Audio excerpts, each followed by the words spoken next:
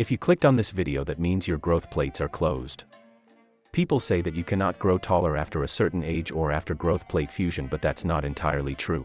The thing is, you cannot grow taller easily after growth plate fusion, but you can grow tall with some dedication. We have a scientific surgery to grow taller even after growth plate fusion known as limb lengthening surgery. It can guarantee height growth up to 5 or more inches. But it's too costly. We do not have enough money to get through the surgery. But there's a way. That way is to create microfracture in the bone and heal microfracture in a lengthening position to simulate bone length growth similar to limb lengthening surgery. The process of creating microfracture and healing to grow taller is a long and quite a painful process, but if I manage to do it, anybody could. Subscribe my channel for useful information for free of cost. We have many different methods to create microfractures: jumping, sprinting, basically anything that applies pressure in the shin bone. If it was that easy, every sprinter or jumper would be 6 feet and plus, you may ask. We will get into that later. For now, you need to have an understanding about how to know if microfracture is created or not. Many people get confused about shin splints and microfracture. The difference between them is that shin splints are pain and irritation you feel along the inner edge of shin bones, especially the lower part of the shin bones after exercising vigorously, especially on a hard surface. The pain normally resolves after rest.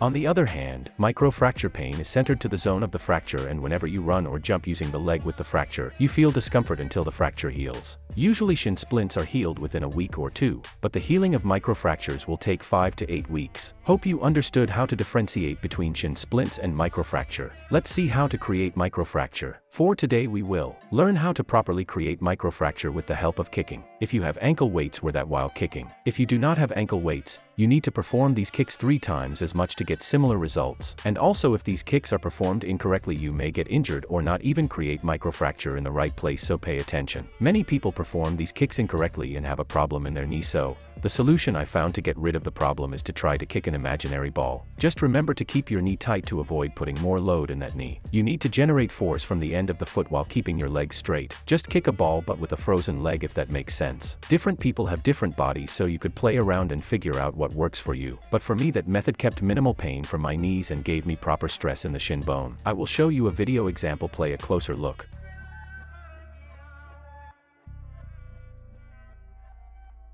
Now for the question, why isn't every jumper or kicker not 6 feet or taller? It's simple. Remember when I told you you need to create microfracture and heal them in a lengthening position to grow tall? Yes, they train but fail to stretch their legs, so they don't grow tall. However, a study shows that the length of legs of kickboxer and soccer player legs are on average 2 inches longer than normal humans. Now, how much should you train? You should start with 150 kick each legs for a week, then move up to 200 kicks for another week, then decrease the number of kicks while adding ankle weights. Watch my other videos to get more information about these kinds of topics.